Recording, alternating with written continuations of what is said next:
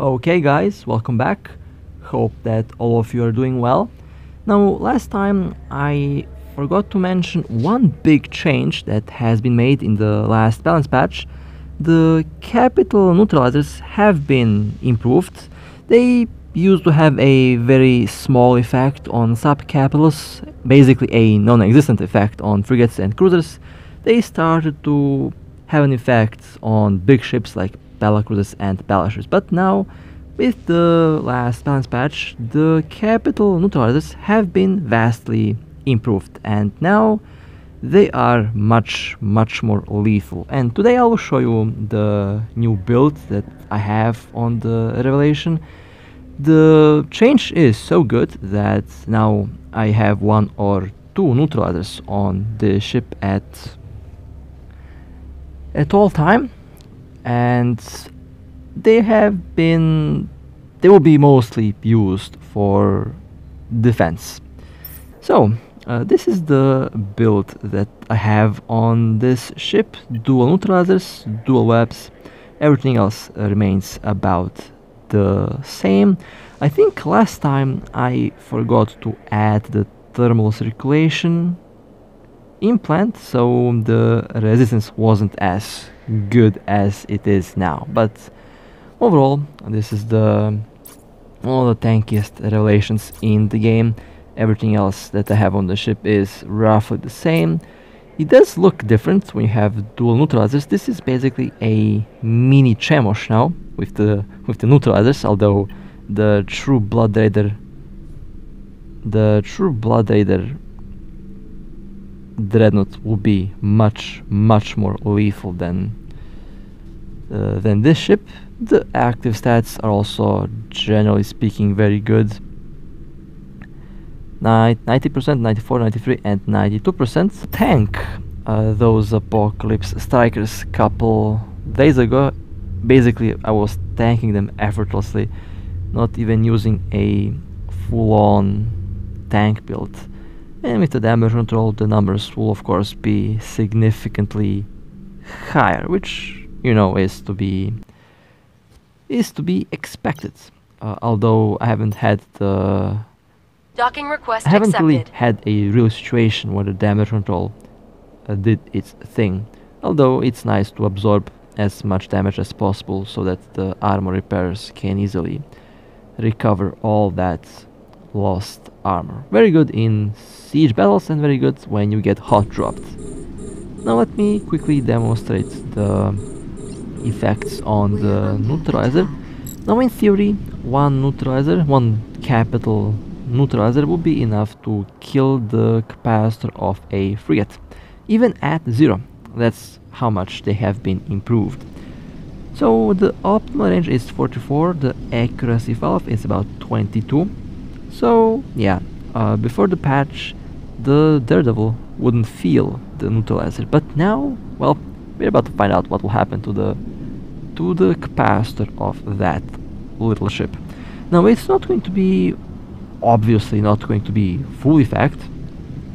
After all, it's orbiting at 0 and it still has that capital penalty. So the neutralizer will have about 20%, 30% maximum effect. And I have 315 gigajoule capacitor on this Daredevil. So, and of course my emulator is broken, so yeah, can't open the small window screen, so I have to scroll it down. And yes, it killed the whole capacitor in one cycle. 1%, 3%, it's charging, but it went from 100 to 0 real fast. So now I'll wait for the second cycle to kick in, so that I show you that there is nothing else impacting the capacitor of the Daredevil, because there are some players who believe that my revelation is somehow fake, although I haven't had a good explanation on how I managed to fake this revelation, because I use the ship almost every day, and the ship has killed 2,543 ships. So yeah, not really sure how it can be fake, but yeah. The neutralizers are quite cheap now, so I recommend that you get them before they start becoming a lot more expensive, because they start to be really lethal for PvP. And well, now I feel much safer with a neutralizer on my ship. Small ships are no longer going to be a threat. I just kill their capacitor and then I web and kill them, because I mostly use the high angle turrets. So I also had some salt claiming that my tank somehow is hacked. There's a guy that claims how I paid the developers to make my revelation immortal. Basically, they think that I paid the developers to give me 99% resistance. Not like, you know, I show the stats of the ship. Not like I've been doing the build videos on this ship for like, I don't know, a year now or something. Everything over here is transparent, and I think all of you know what modules and what rigs I have on this ship. The only thing that will be changed in the future, I will probably pull out the integrations on this ship, because those integrations will probably go into the faction Dreadnought. After all, this ship will be used as material for the Chemosh, although I still haven't really decided on that. I'm always on the fence about this, about using this ship as material, because this ship is currently, I think, in the story disc, it's probably #1, because with the revelation I mostly destroyed big ships, faction cruisers, faction battleships, normal battleships, because those are the ships that I usually get to shoot at before they die.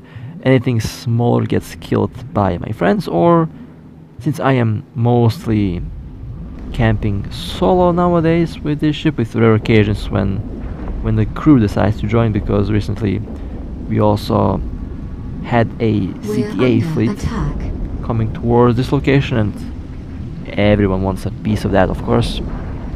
Then everyone comes in and joins on the party, but most of the time it's only me at the gate with my ult and with a bubble. But all of my friends here are using some pretty good implants and really good ships with high DPS. There is a barrage implant on the Neglifar, which does a lot of DPS, but the tank on this thing holds really well. And most of my friends are also using the focused or pulse crystal, so yeah, there is a lot of DPS on this ship, and I effortlessly can tank that all day long. Well, this Raven decided to come at the wrong moment, and yeah, that was quick. That's the first kill of the day, although still not officially started with the PvP part yet, but yeah. First target, the 100 million Raven, and I think this is the, yeah, it looks like a CTA build, and it looks like the CTA fleet is on the way. Warp drive active. Now usually I like to start with something a little bit different, and I'll start with the Macarial. Currently the CTA fleet is still on the way, so I have time to go with the Macarial to blow something up. And well, our first, well, technically first target is a rattlesnake that is already in the hole, and this rattlesnake did try to avoid us, but eventually they got caught and they got destroyed. Okay, well, a pretty good start today. We're under attack. And also on the very start there was a cover tops. I think there was a bellicose, 2 cover tops that returned to gate. Very sneaky. Could be a Warp drive Sino. active.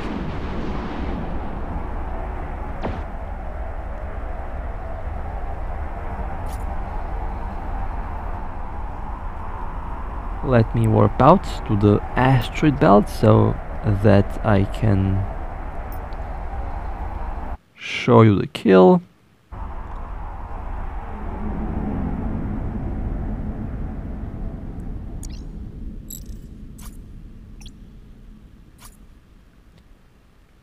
$5.4 billion is rattlesnake.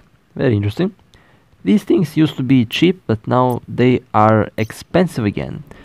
Not really sure what is going on there, but okay, I'm not going to complain. A good kill is a good kill. Next target, an Apocalypse Striker, also part of the CTA fleet. You will see, based on the builds, it's a very specific build for fleets. Now what are they doing here? I have no idea. I think their rally point... Actually no. I think this is a support fleet for the CTA. The main fleet is already in action, and this little system just so happens to be right in between the big fight and I guess their closest position. 3.2 billion ISK Apocalypse Striker. It's also red, so yeah, going to get paid for blowing up this little boat, and again a obvious fleet build. Next we have a Maelstrom. Also seems to be part of the previous...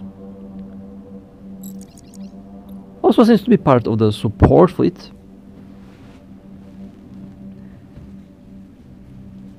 Although I have to say, if the autopilot is pushing your fleet through our system, don't go. Take the longer route, because I usually have intel when there is a big fight happening, and I usually have very accurate intel on what type of ships to expect and how many ships to expect, because I have friends on all sides and they're good friends, and they will tell me when to expect company.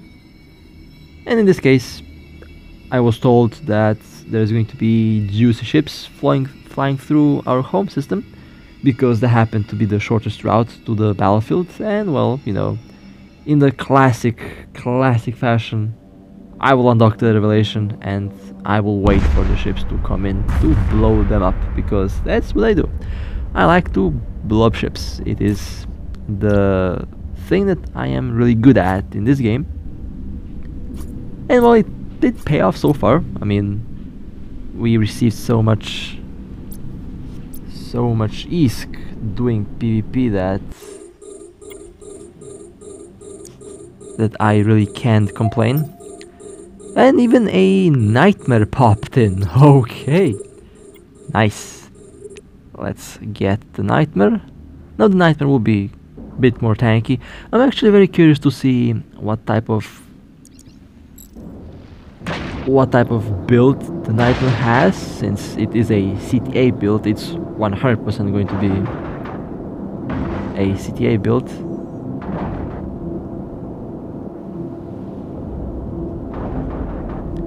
Seems like they have a lot of shields, as expected. After all, Nightmare is basically a big guardian.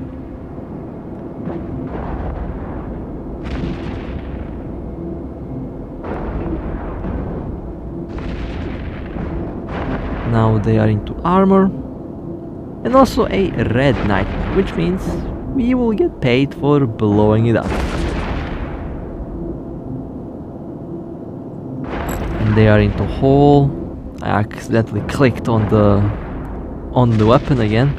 Not really sure why I did that, but it happens. And the nightmare has been destroyed.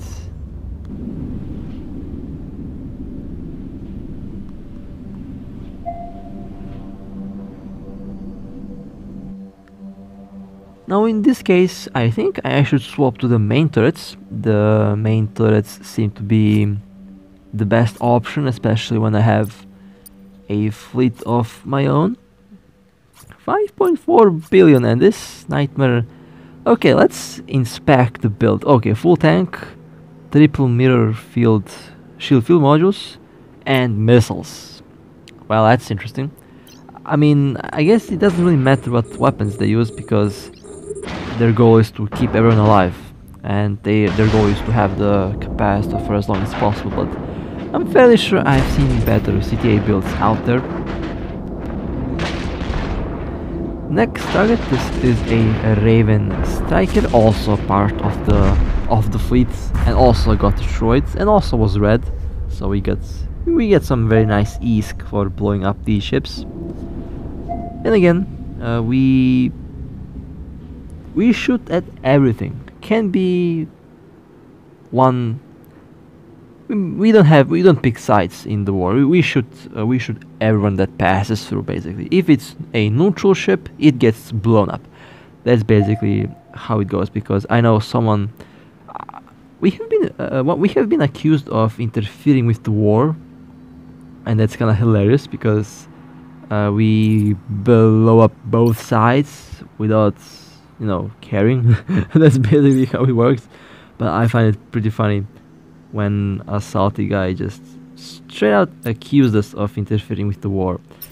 Meanwhile, we just blow up anything that just comes close to us. Kind of weird that they think that, but I don't know. Next, we have a rock, also headed towards the CTA, and well, bad idea to come through our home system. And I find it funny because we actually expected them to fly in a group, but it looks like they were headed towards the battlefield one by one, which is a horrific mistake. Never fly one by one, because that way you will be picked off one by one. Always fly in a group. That way your chances of survival a gate camp are higher. Although, yeah, this gate camp is a little bit different, but you know, I think most of you understand what I'm trying to say. So never go one by one, always fly in a group. If you go one by one, you can easily get picked off one by one if there are obstacles on the way. And again, looks like a CTA build. The Rock is quite the popular ship for that purpose. And this is not the first time that there is a CTA fleet flying through. Last time when it happened, I was mostly solo, and I basically stopped an entire fleet from jumping through the gate. It was so crazy that after blowing up like 50 ships that just came into the bubble one by one, I decided to just dock, because I thought at the time that I pushed my luck to the limit. Everything that came got destroyed, and eventually I decided to dock because, yeah, I had plenty of kills, was enough. I felt that it was time to go sleep, and I eventually did go sleep. And it turns out the main fleet did not go through our gate at the time. They actually went the other longer route, so I could have been on the gate longer, but you know, a good instinct. When your instinct tells you to bail out, because your instinct is going to probably be correct. Well then, was a surprising Algos assault that popped in out of nowhere, and looks like was probably part of the fleet as well. Now all ships that you see here are ships that have been going to the battlefield. The battlefield where that not Vazago, the villain, yeah, the villain was the biggest target that got destroyed in that battle. Was one of the largest capital ship battles in the game, and all of these ships were going towards that battle, but unfortunately they just picked the wrong route. And we have another Typhoon. All of these ships again are CTA built for a CTA. All of them have a very specific build, and it's very interesting to inspect all the different doctrine builds for all the different alliances and corps. I have seen the doctrine builds on all of the corps and alliances that are currently in the game. Some of these builds I actually like quite a bit because they seem to be interesting. Definitely some of them have that outside of the box thinking, and I like that a lot. Meanwhile, some of the other builds I don't really like because they don't really work well with the ship, but most are pretty decent and pretty okay.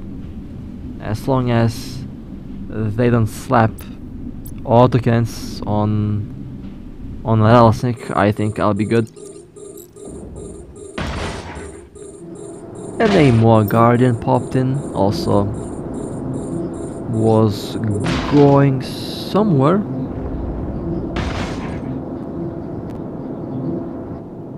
This is basically what happens when you are at the right place at the right time. You basically get 3 targets to shoot at.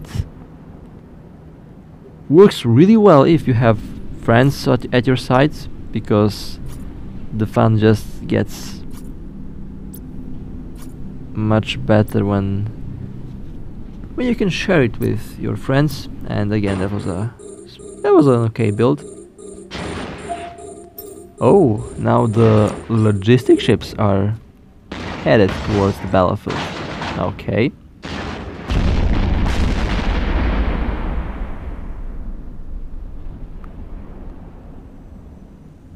Couldn't have found a better place to call home, like honestly.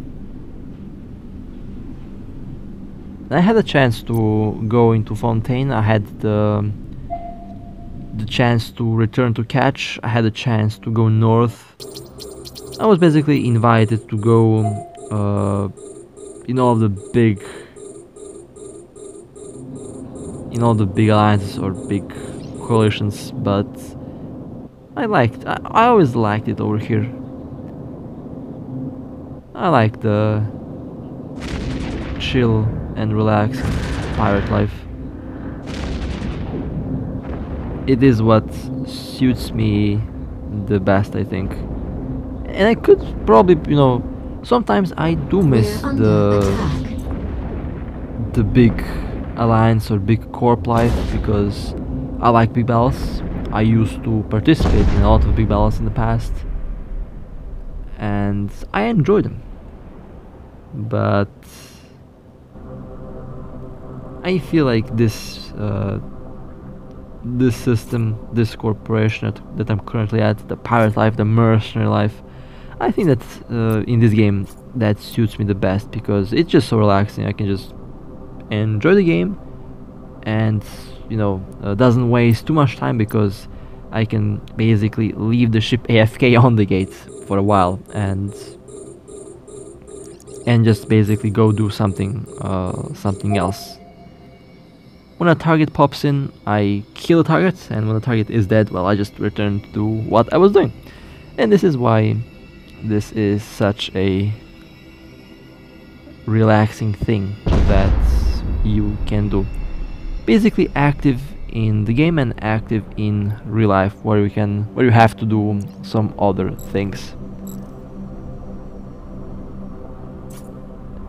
And you don't have to worry about stabs. Stabs don't really work in a setup like this. And we even found a solution to those annoying wedge core ships. That's where the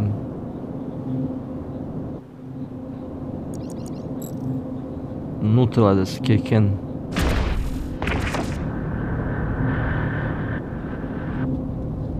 I guess one balancing factor is definitely the fact that I can now kill the capacitors of those annoying ships with those annoying cores. They can have that speed bonus, but they will not have any cap to use an afterburn or a micro warp drive, so I can easily catch them.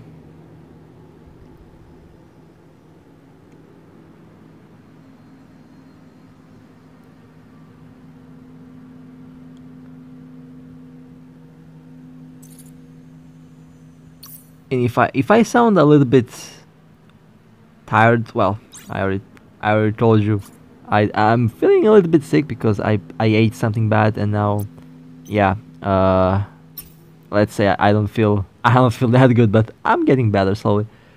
We'll be much better in the next couple hours, I believe. That's usually how it goes when I eat something bad, because I don't know, the foods. Well, it's not the foods.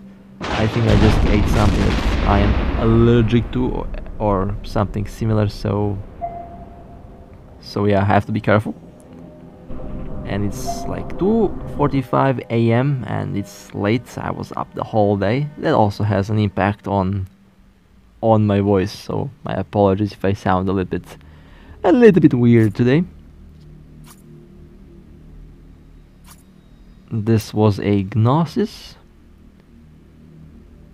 A very cheap one, although still quite expensive.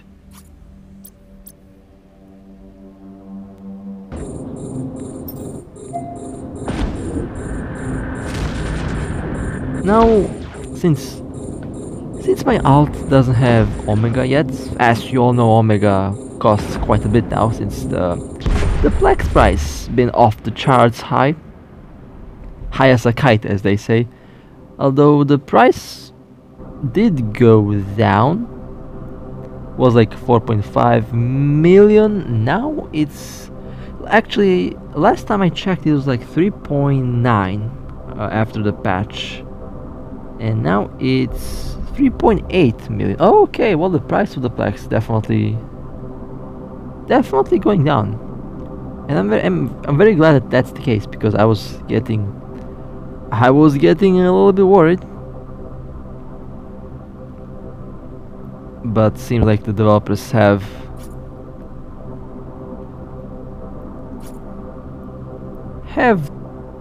kept their promise to reduce the Plex price. And this is a golden nanocore. Lovely. You don't know how much it makes me happy to see a destroyed ship with a golden Voyage nanocore. Those cores are horrible, how much they destroy the balance in this game. Well, looks like my alt account is not working, so I just have to blast the Daredevil in the old school way, and that always works.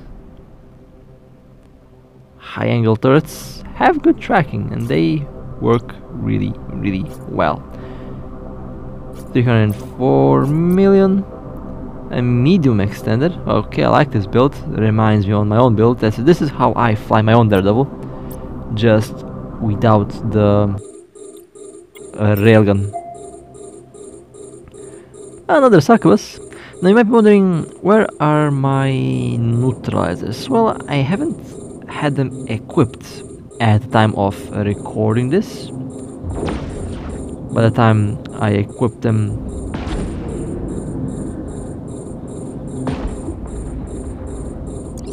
actually, I don't know when I started to use the neutralizers.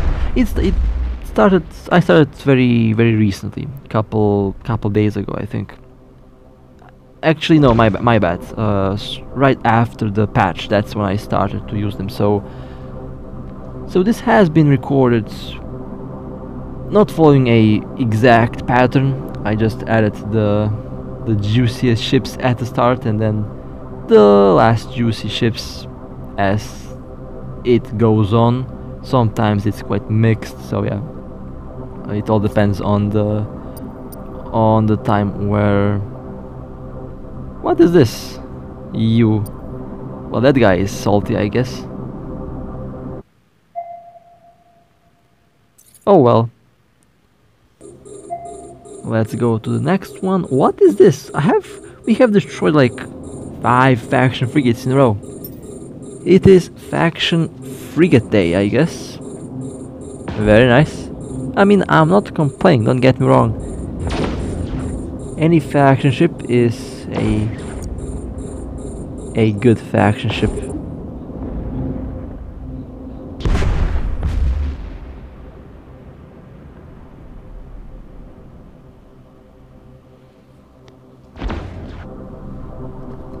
And the Daredevil has been destroyed. Okay.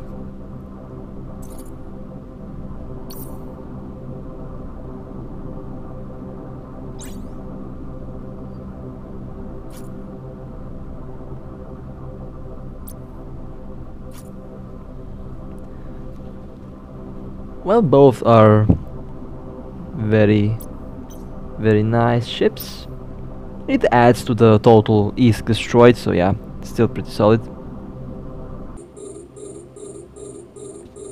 Next we have a Phantasm.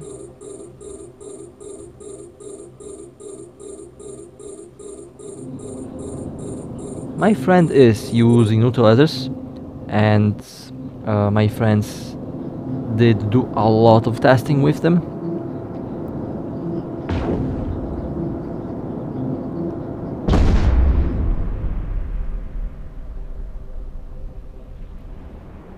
And I'm thinking, are the developers going to change the neutralizers again? Now, personally, if you ask me, I believe that they will change. I just have the feeling that they will change the neutralizers again. Although at the same time, they might keep it the same, because now the neutralizers can actually counter those insane nanocores that shouldn't have been released in the game in the first place, if you ask me. But now we have a good option against those nanocores, and I'm honestly kinda okay with that. Although personally I would love to see those nanocores removed, but you know, that's just me. I would love if the nanocores would just vanish from the game. All of them would be, I guess, a bit more balanced. And the implants as well. If the implants get changed to have a passive only effect, I'd be totally fine with that.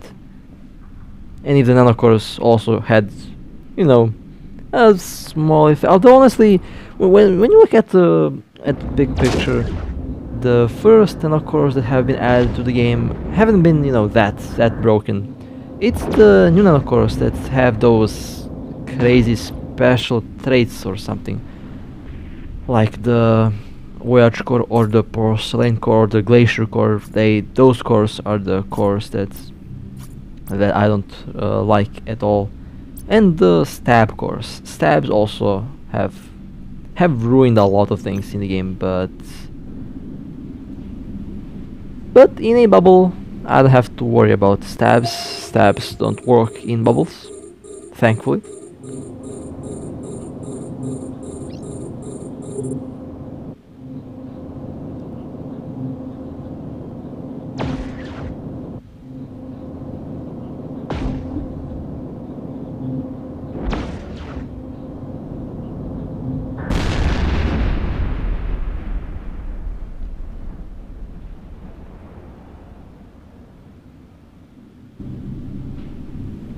Okay, sorry for the weird silence. My back started to hurt for some weird reason, so I had to take a pause. Back pain sometimes can be quite nasty. Okay, well, that was an oracle. 247 million. Okay, not bad. Next, we have another daredevil. We have killed so many faction frigates today. It was insane. And next, we have a Cinnabel. I am yours. That's a lovely name. Well, and there goes the capacitor. My friends, capital neutralizers have killed the capacitor of the Cinnabel, and well, they tried to burn out, but unfortunately they lost the capacitor before they could burn out, and their ship got destroyed. This is why I like the capital neutralizers now. They became really good, and this is my build that I run on my own Cinnabel, but very close to it. Not all the modules are the same, but yeah, this is basically how I fly my Cinnabel, and that was a pretty good PvP build. I like it. I like that build on the Cinnabel a lot. It's really good. Next target, we have a worm. I think we killed like all faction frigates today except the Astro and Garmor. Everything else has been killed today.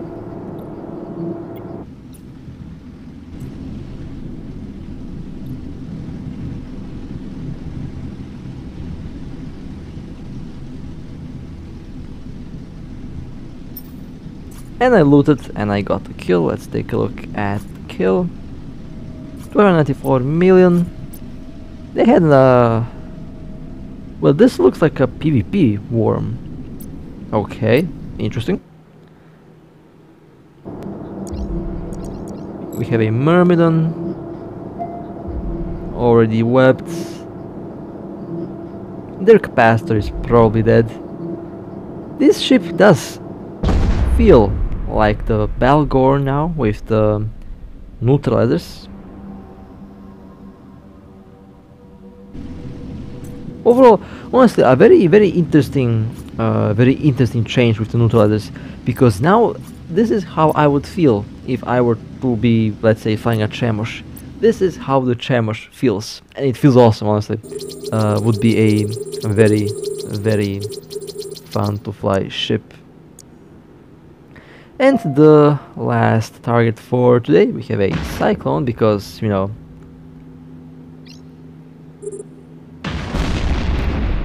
I used to destroy so many Cyclones that I stopped showing them on the videos, but let's just finish the video with a Cyclone, because why not?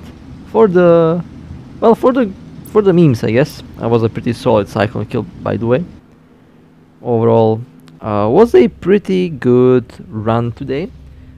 We had a very good time waiting for that CTA fleet, and I would say our intercept tactic was quite successful. We assembled really quickly in order to wait for the fleet. I already told you, I expected the fleet to move together, so that's why we assembled our own fleet to basically wait for them, but in the end it turns out that they were going one by one. So that is one thing that I did not see coming. I thought that they would be a bit more serious and that they would be, you know, flying in a proper fleet, but unfortunately they were going one by one, so we got to blow their ships up one by one, and was pretty successful again. It was really fun. We made a lot of ISK. Was quite relaxing as well. I was able to chill and enjoy the game again for a change. So with that being said, hope that you guys enjoyed this very chill run today. Overall, again, was quite successful. If you would like to support me, feel free to like and subscribe. It helps a lot. And with that being said, stay safe, fly safe, and I'll see you next time.